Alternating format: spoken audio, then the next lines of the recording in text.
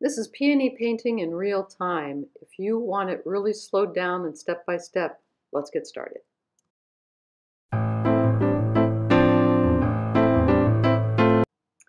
All right, if you're a die-hard watcher of Joe Mackenzie YouTube channel, then you know that this one is for you. This is not going to go by quickly. This is twice as fast as I paint, and unfortunately, I'm using a new camera, so I've made this tutorial in two sections, kind of my first approach and then my second. And as you can see, it's a little bit out of focus. The second section is in focus, and I need to play with the camera to see why that is the case. But that's not going to matter for the tutorial. As a matter of fact, gives us an opportunity to see what it looks like when you squint. The camera is doing it for us, and squinting is really important in the process here. So I start by making those columns of light, medium, and dark.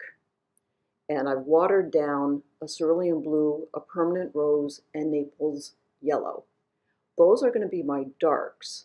I'm putting my finger wherever I see the darkest elements. I'm using a flat brush, and I'm using all three colors to make the dark shapes that I see. So there's cerulean blue, a little bit of rose, and then plop a little bit of that Naples yellow in. Because those are opposites on the color wheel, it will create a gray to your eye, but it is not a mix of a gray. It's those three colors. So I'm doing some triad work here. I'm working wet paint into wet paint.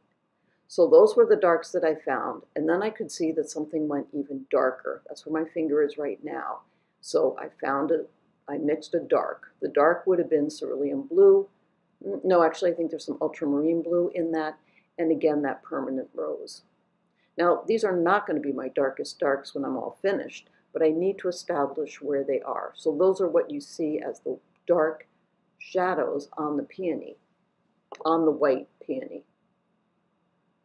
And I'm plugging those in pretty broad strokes, because I don't want to get precious here. And I'm thinking that in my head. Don't get precious and trust the process.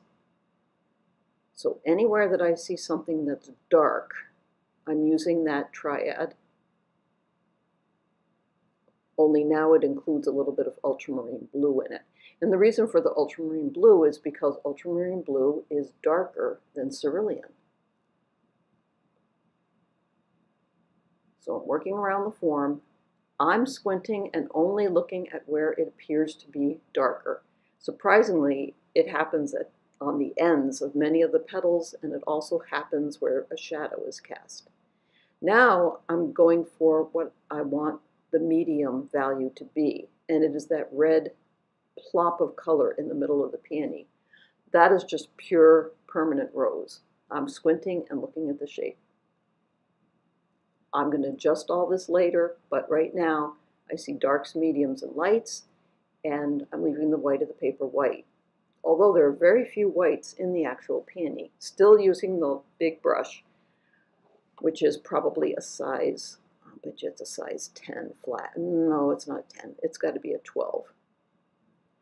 Use the value finder just for a second, just to make sure that my medium tones do read as being medium in the middle. That value finder helps me. What I've done is I've mixed up a neutral that leans toward yellow. It has a little bit of orange in it. It also has a little bit of that Naples yellow in it, and probably a touch of cerulean blue. What I'm doing again is creating a lighter yellow-gray, because that's what I see. And I know that if it's yellow-gray, where it goes very deep into the petals, I know it gets darker in there, but I want it to be warmer because you can see that it's yellow. So I think to myself, what do I need to do? And self said, you need to create a warmer gray that's lighter than the darks that you've already put in. So that's what that middle column is all about. Now I've mixed up a cooler gray because I want to go in again where my finger is. It has to be lighter than what I've put in already. It's just slightly lighter. It's quite subtle.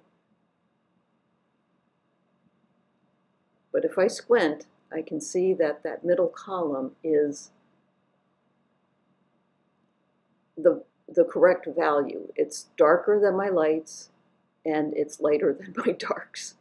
That's the confusing part, I think, because everything is relative. And I shouldn't say just, I mean, it takes a lot of practice to do this, but the point of it is that I am what I'm doing is I am looking at value shapes, starting with my darks. Once my darks were finished, I moved into my midtones, and all I'm doing is establishing and saying, okay, if I have a midtone, is it cool? If it's cool, then it tilts toward blue or violet. If it's midtone but it's warm, then it's going to tilt toward yellow. I need that variation. Now, because my head is starting to get lost in too many shapes and they're not reading to me, I need to put in the background. Now, I know from the photograph that the background is the darkest of all of everything that's happening in this particular photograph. But so I can put in, I'm going to use cerulean blue, a little bit of what was it, Hansa yellow. This is triad work, because I'm also going to plug in, and you'll see in a second, I think I drop in a little bit of a permanent rose in. There we go. Just to be consistent with colors I've already used. So my value dab side card is starting to get pretty filled up. See, once I put that background in, you can see that it's starting to shift a little bit. You can see that the form is starting to turn a little bit. Before I put that dark background in, it was looking particularly flat, and I was losing myself. So it is around here that I go away, clear my head. I couldn't resist.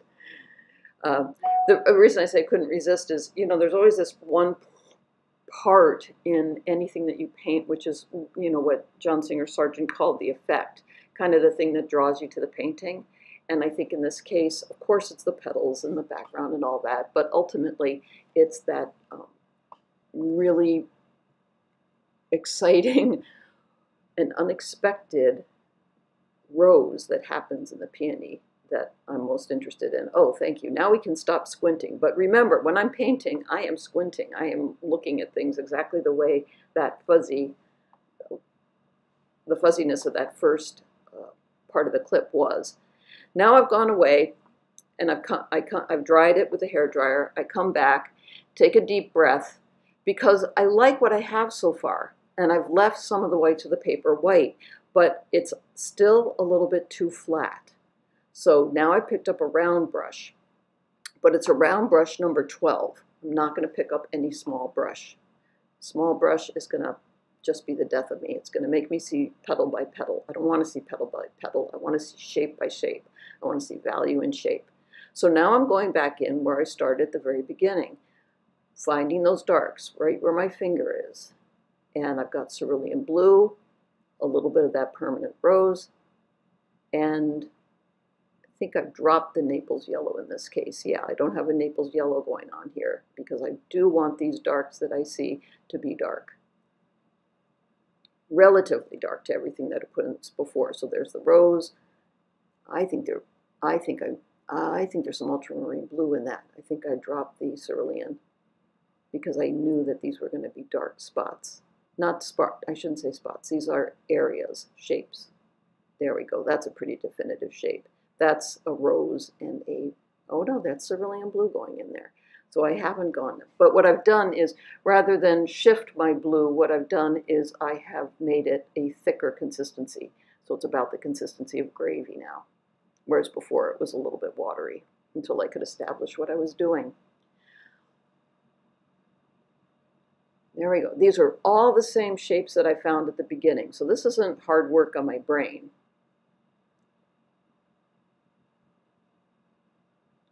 This is where it starts to get tricky. Let's see. Yeah. Okay. I'm trying to remember what I did here. All right, I'm finding every possible dark. And I could tell that I was right on the cusp of probably losing this painting. And by losing, I mean that it was going to read as flat. And so I thought, okay, now comes the hard part. This is the part where the whites of the paper, there are too many whites. Because if I squint, I really only see very few whites left. So I need to take care of that. So I'm going back in and reinforcing the relationship that I had of those warm darks that were in there. And that's with a little bit of, that's again the orange and a little bit of cerulean and a tiny, tiny bit of something else. Oh, there has to be some, I think everything has a little bit of that permanent rose in it to be consistent. Anytime that I'm mixing a neutral, I'm going to use the 3 primaries to do it. I need a red, a yellow, and blue. Here I'm chickening out. I know what I need to do, but I'm scared. So I thought, let's darken the background. That's a safe thing to do. Oh my gosh, I'm such a chicken. Because I do. I have had too many peony paintings where they start, if I don't, this is what I should say. It's not the amount of time that I spend on them, but if I make the wrong value choice at this point when it comes to the whites of the paper, what will happen is the peony will start to become rigid and almost look like it's made out of concrete rather than looking like it has the soft form of petals. And I know it's so easy for that to happen because there's very little painting to be done that's left, but I better do it right. So I chickened out. And I knew I had to go back in on the background anyway. It's not that this wasn't going to happen, but I'm delaying. This is my, oh gosh. We've all been there, right? You're just, you spend a certain amount of time on something and you think, oh, I don't know if I'm ready to do this now. So what's surprising here is really that this is really a painting of a white thing, but okay, here we go. So now I'm looking really carefully. This is the part where I'm kind of holding my breath and realizing, okay, this really matters.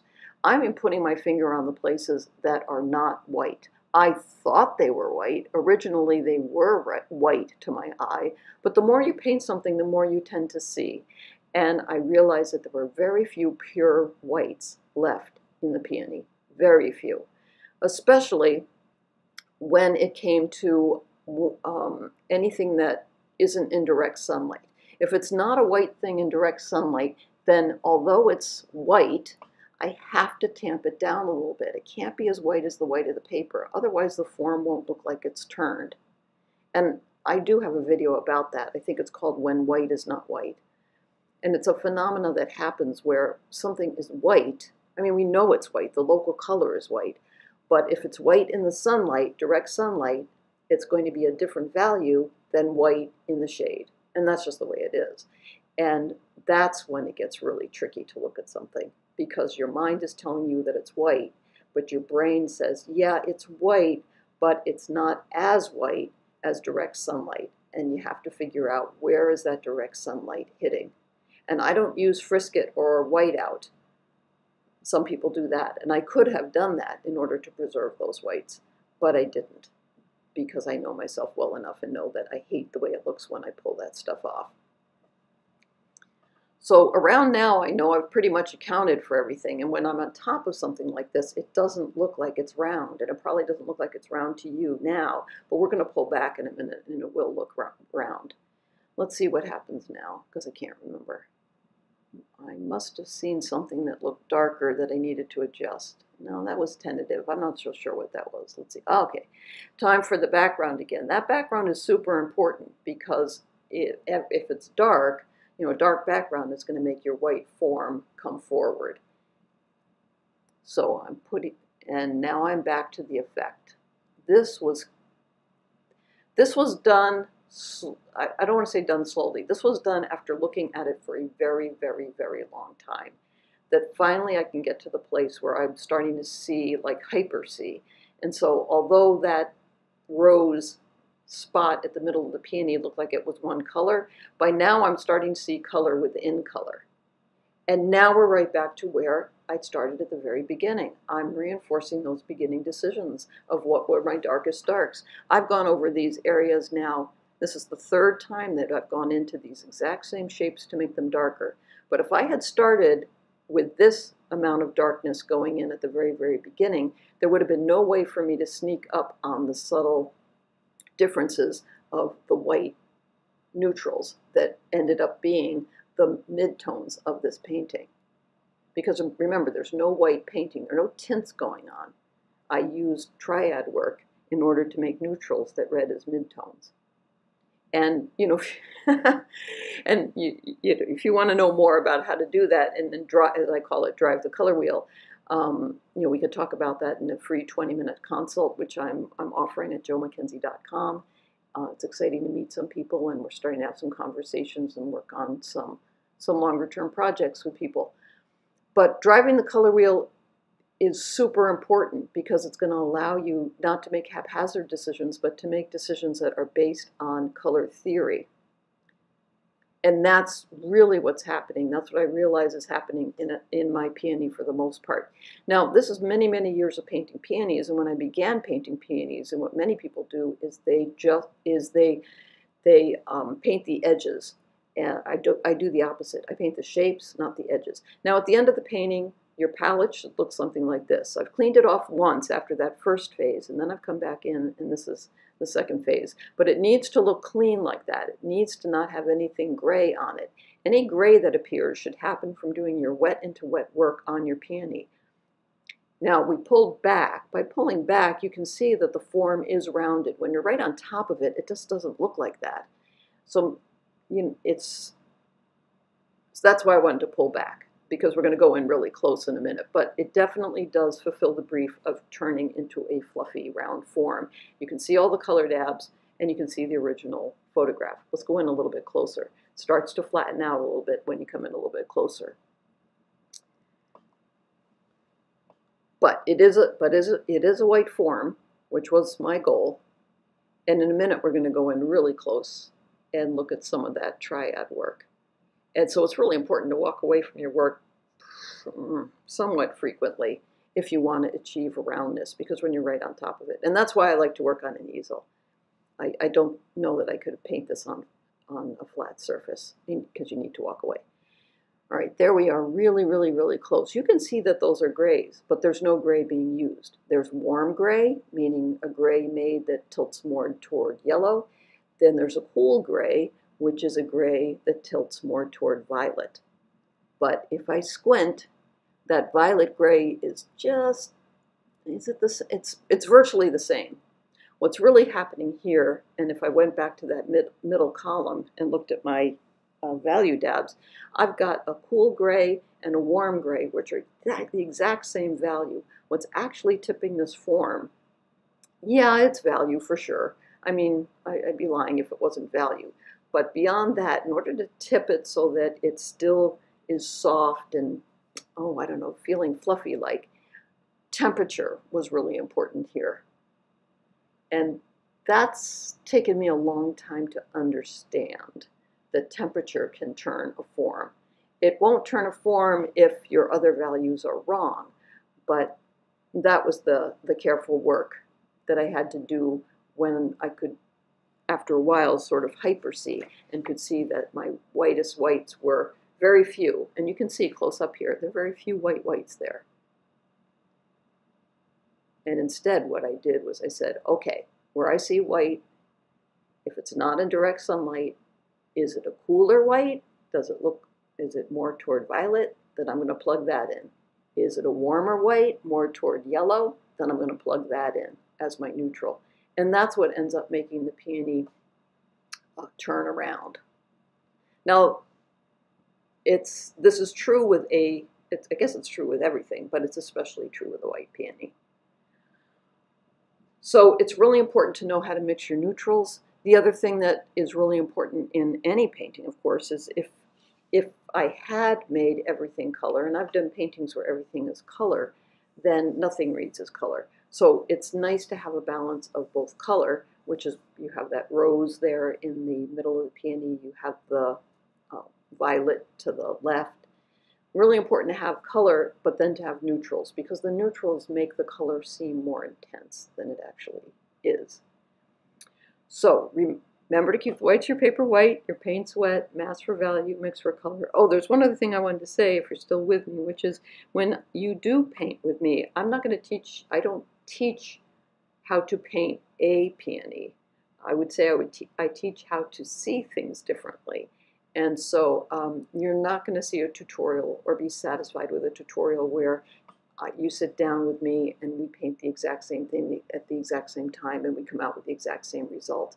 I just don't think that that is the kind of painting that allows you to then go to your next task and paint successfully, because you really only learn to paint that specific thing. What I like to do is teach how to see things differently, so then when you go to your next task, you're not looking at it as a thing, you're looking at it as an assembly of darks, mediums, and lights. And if you can make an assembly of dark, medium, and light colors, then you can plug those into your form and end up with a successful painting.